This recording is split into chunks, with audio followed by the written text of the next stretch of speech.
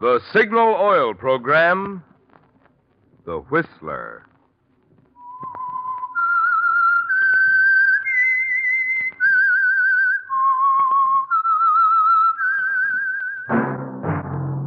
That whistle is your signal for the Signal Oil Program, The Whistler.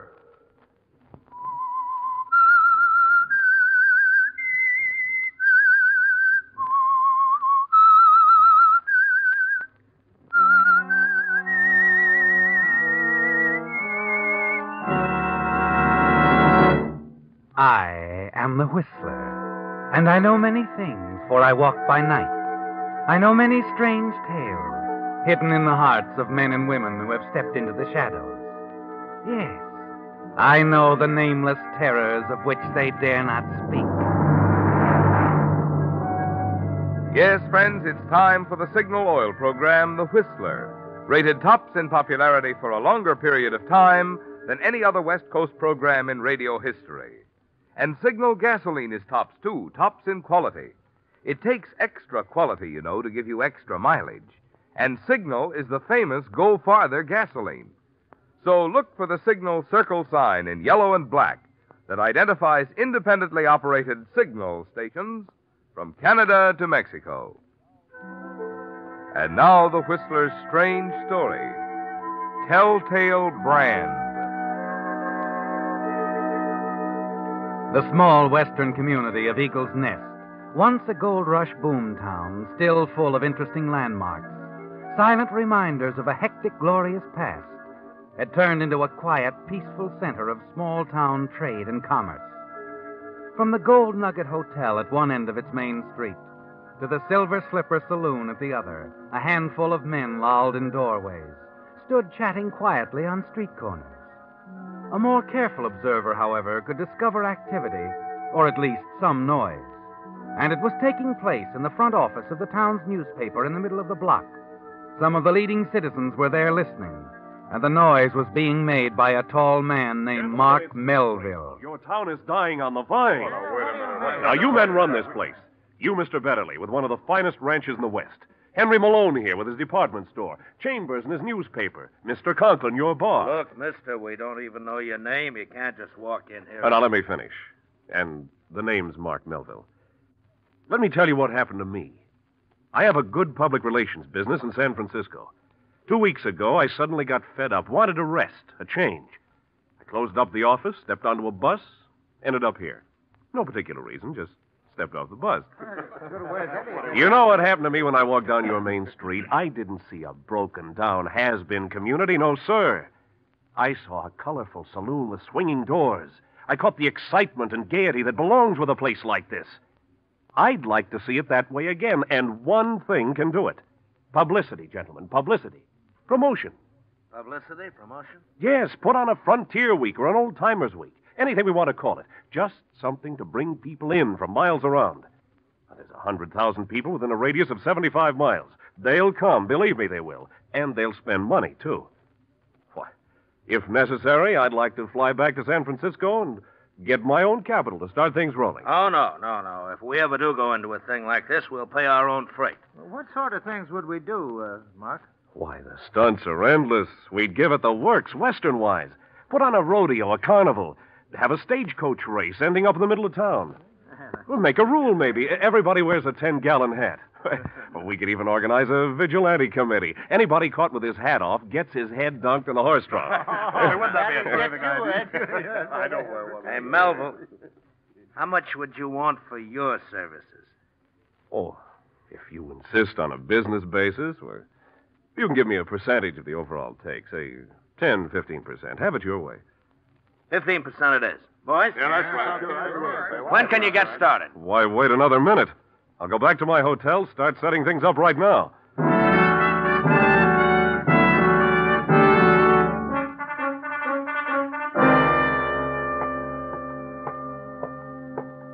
Just a minute, Mr. Melville. Where are you going? Why, up to my room? I wouldn't bother. It's locked. I got the key. I'm not sure that I understand. I get it. I know just what you're thinking. I wouldn't be surprised. You're thinking when I stepped off that bus 4 days ago, I was broke. Exactly. I want you to do something, Mr. Davis. I want you to go to that telephone there. Pick it up. Call Chambers Paper. Mr. Betterly's there. I want you to ask for him. Betterly? You know Jim Betterly? I came here to see him, and not 5 minutes ago, he talked me into a deal worth at least several $1,000s. Go on, call him. Get him on the phone. I insist, Mr. Davis. Tell Betterly what you think of Mark Melville. Tell him you don't want me in your hotel. See what he has to say about it. And about me. Well? Here's your key, Mr. Melville. Oh, Mr. Melville, I'll bring your bag up right away. I locked it in my office. When you bring it up, bring along a lunch menu. Going to be doing some work in my room. Yes, sir.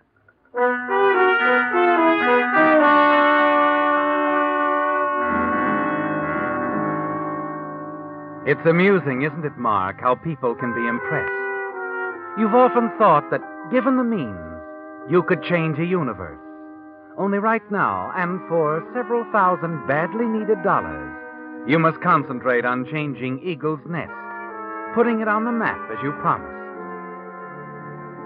The next day, you move your headquarters over to the newspaper office. It's while you're at the typewriter pounding out the first publicity release on the Eagle's Nest Frontier Week that you met someone else. Hello. Hello?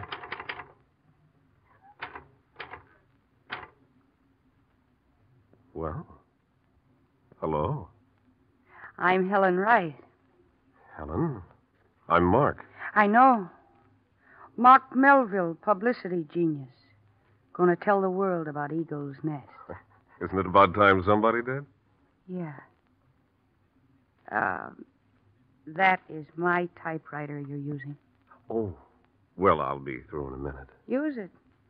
As long as you like. Thanks. You, work here on the paper, huh? Yeah. Thrilling career. Bitter? Bored. Uh-huh. I know the feeling. What do you do about it? I generally start looking around for something new to take up my time. Interesting idea. It usually works. You like to discuss it sometime? Maybe. Live close by? No. I live out. About 5 miles. Doing anything tonight? Wasn't planning to. Why don't you meet me here in town? I'm engaged to Jim Betterly. Oh. Well, I guess that changes things. Yeah. I better meet you out of town.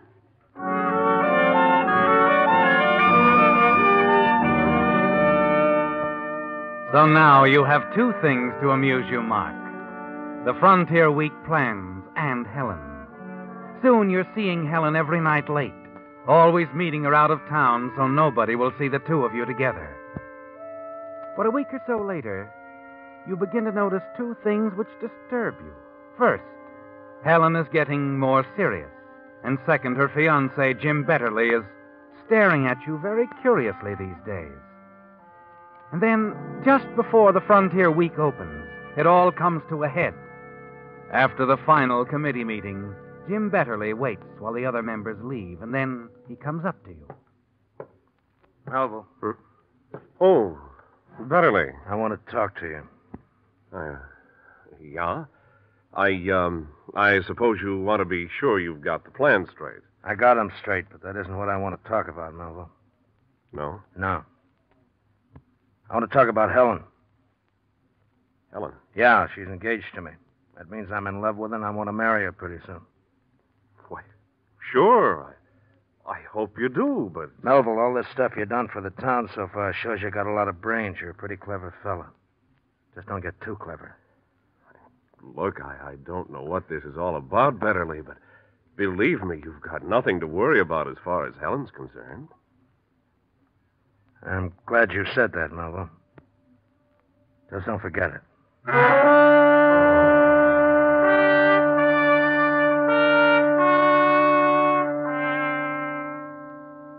Jim Betterly walks out the door, and you sit there at your typewriter thinking. It doesn't take you long to make up your mind, does it, Mark? One look at Betterly's face a few minutes ago has told you what would happen if he ever found out about you and Helen. You're still sitting there at your typewriter, thinking about it when she walks into the newspaper office and comes over to you. And then suddenly she bends over you. Hello, darling. Helen, not here. Why not? Betterly just left. He might have seen you. Let him. What? I said let him see me. I'm tired of sneaking around, meeting you out of town late at night. I thought that was the way you wanted things. I did at first. I thought I wanted to hang on to Jim then. But now I know I don't. Now I only want you, Mark. Well, as a matter of fact, Helen, I want to talk to you about us. Yeah, I've been hoping you would, darling.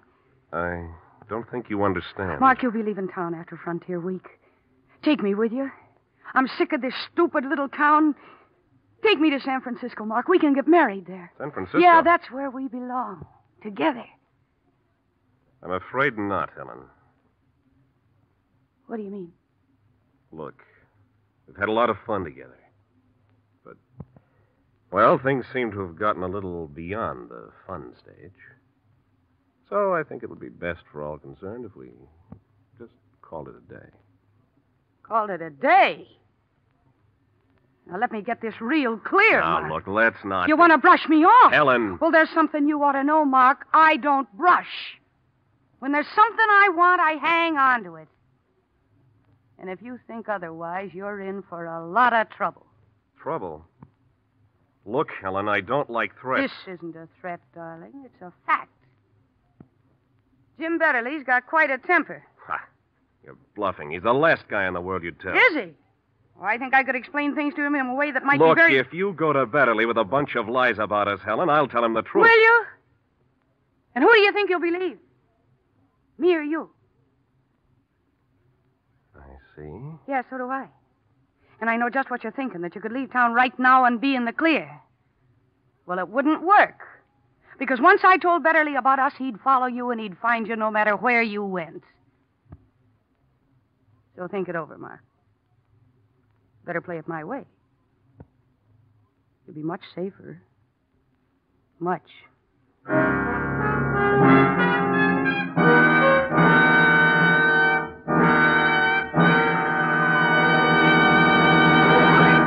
With the prologue of Telltale Brand, the Signal Oil Company brings you another strange story by The Whistler. Now that the holiday season is over, most of us are settling down to some serious thinking about economy. And economy, that's one place where Signal, the famous Go Farther gasoline, shines.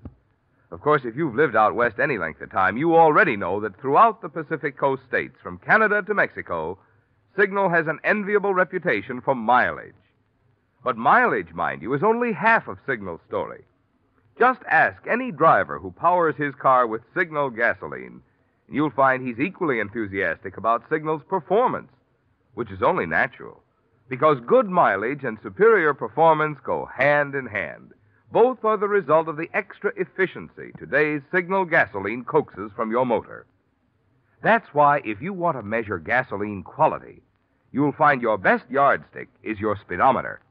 It takes extra quality to go farther. And remember, Signal is the famous Go Farther gasoline. And now, back to the Whistler.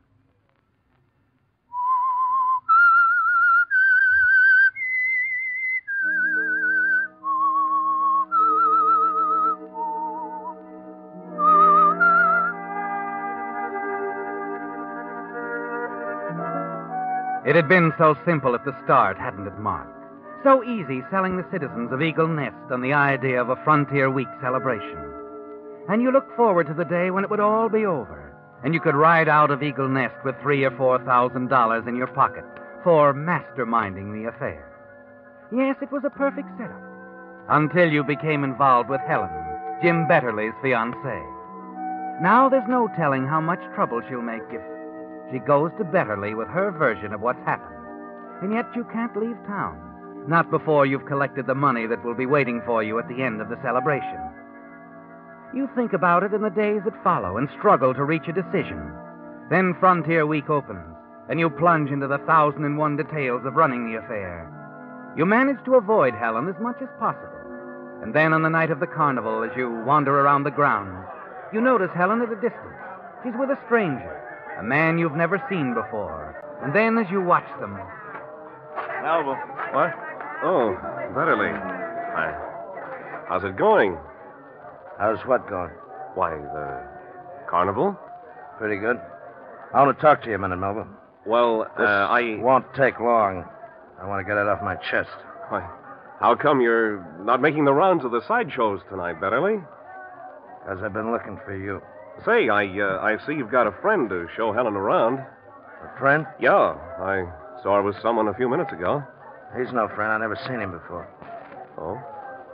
Look, Melville. Hey, grab the tulips, boys. He hasn't got a hat on. Go on, get him over here. Here, vigilantes are doing quite a job, Betterly. That horse trought's gotten a lot of business. Yeah. Melville, quit changing the subject. What I got to say isn't easy, and I want to get it over with. All right. What is it? Last week, you and I had a little talk. Remember? Yes, but I told you then, Betterly. I thought you and Helen had been seeing each other. Look, Betterly. The last couple of days, I've hardly seen her, and now, tonight, she's with a stranger. You say you haven't seen her much lately? No. And, well, maybe I was wrong about you, Melville. I just wanted to tell you I'm sorry for shooting my mouth off the other day. Why, that's okay, Betterly. Sure, forget it.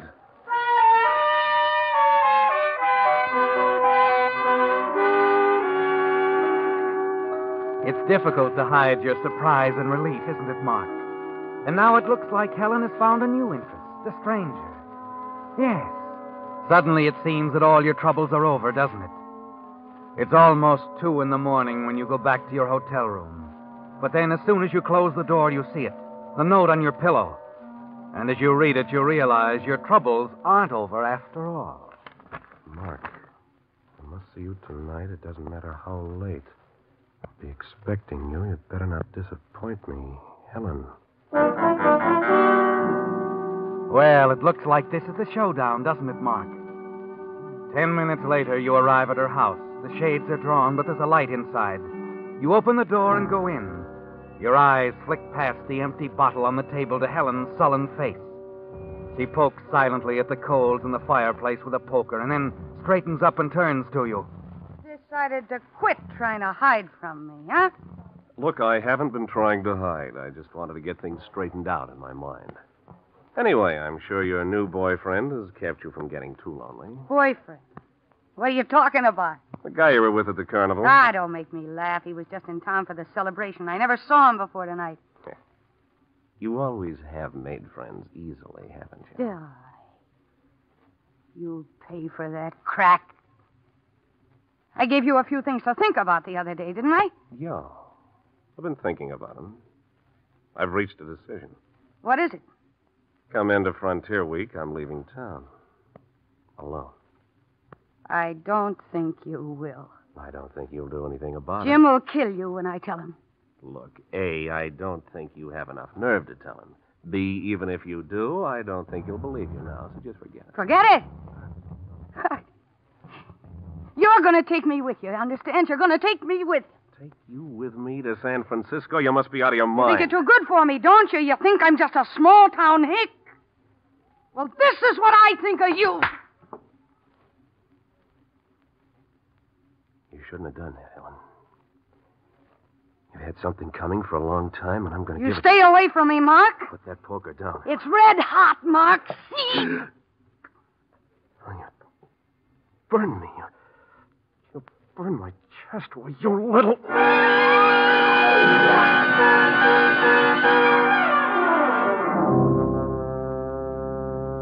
Moments later, you're standing there in a daze, Mark, staring at Helen's lifeless body on the floor, then at the angry X-shaped burn on your chest. Finally, your mind begins to clear. You look around the room. There's no sign you've been there. And luckily, you're almost certain nobody saw you leave your hotel. You slip out the front door and look around. There's no one in sight. So you hurry back to your hotel room, rip off your charred shirt, and hide it temporarily in your closet. Then you collapse on your bed. The burn on your chest is throbbing painfully now, but you have no bandages or salve to put on it. So you just lie there staring into the darkness. And then finally, just before dawn, your eyes close from sheer fatigue.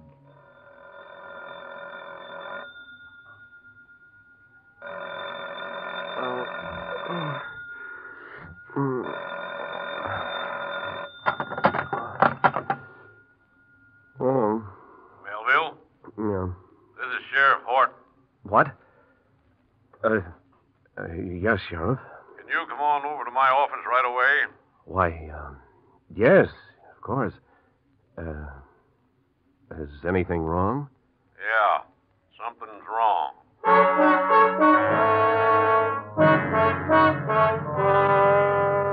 And you know what he means, don't you, Mark? Helen's murder. Probably this is just routine, but you've got to be on guard.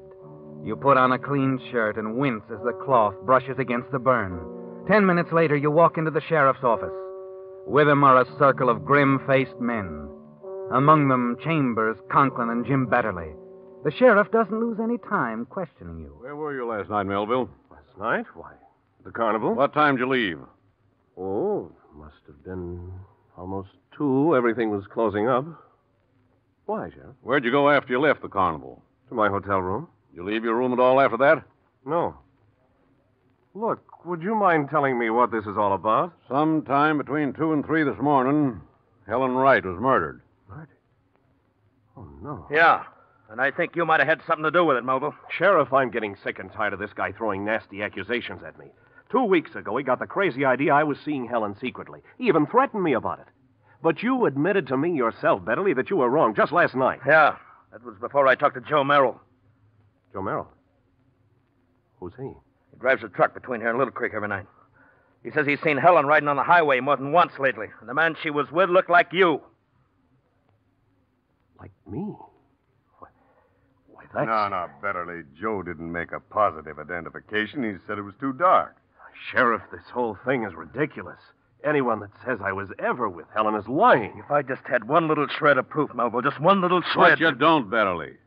There's no case against Melville, and you know it. Oh, there's no use arguing among ourselves. If we could just locate that stranger and pick him up, I got a strong hunch he's our boy. Stranger? You mean the man Helen was with at the carnival last night? Yeah. You think he might have been the one who killed her? Beginning to look that way. Yeah, Melville dropped out of sight during the night. Apparently left town. No trace at all of him. I think maybe if we could only catch up to him, we'd find the brand Helen slapped on him. Brand? Yeah. We found a poker and some charred bits of cloth on the floor beside her body. Looks like she branded her killer. Oh, I see. Look, Sheriff, I don't care what Melville says. I still think he's lying. Now, listen, I think he was sneaking around trying to see Helen behind her back. Maybe that's how it was. Maybe she refused to see him, so he killed her. If I could just prove you'd been seeing her, Melville. Betterly, I'm afraid that wouldn't prove much. What do you mean, Ed? Well, I'm no particular friend of Melville's here, but all I say is if he was seeing Helen on the sly, he wasn't the first one or the only one. What are you trying to say, Ed? Oh, I'm sorry, Betterly, but, well, Helen and I, we were kind of running around together for a while, too. That's a lie! No, I'm afraid it isn't, Betterly. You keep out of this, Conklin. Helen and I had a few dates, too. Helen and you? And Ed? Yeah? I don't like to say this. Well, I guess it was the same with Ed as me. Just as much Helen's idea as it was ours. That's why I think probably it was this stranger that killed her. Helen had sort of a way. Well, I guess that's enough for now. I'm sorry, Betterly. Melville, I don't think I'll need you anymore. You can go now.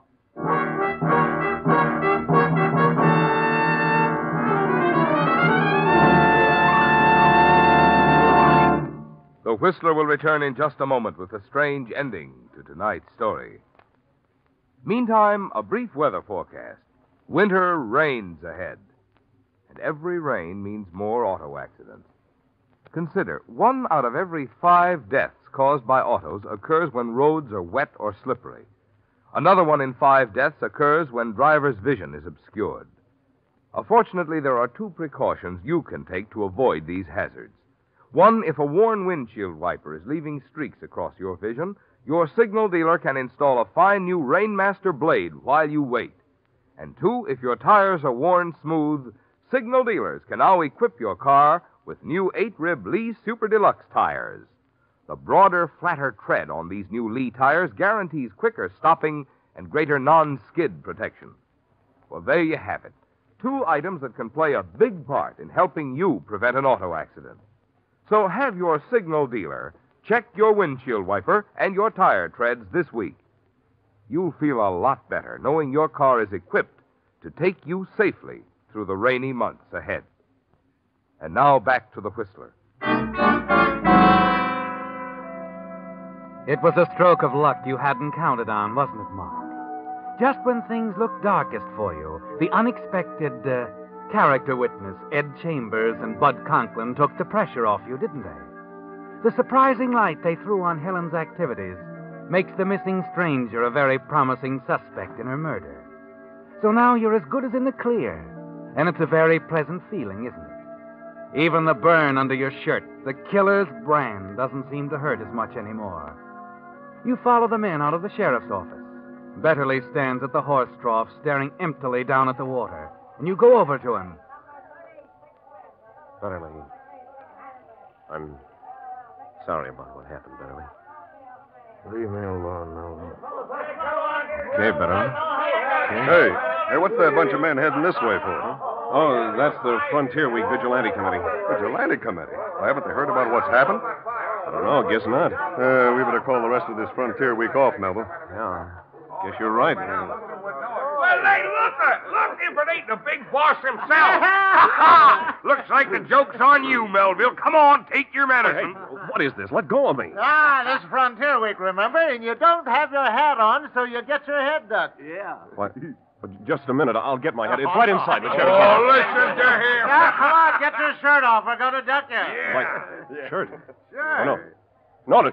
Get your hands off me. Yeah, what's the matter? Can't you take it when the joke's on you? Wait. I said, get your hands off me. Okay, boys, get his shirt off. Let go of me. Let go. Okay, we'll take your shirt off the hard way. Here goes. The brand. That burn on his chest. Ed, you better call the sheriff.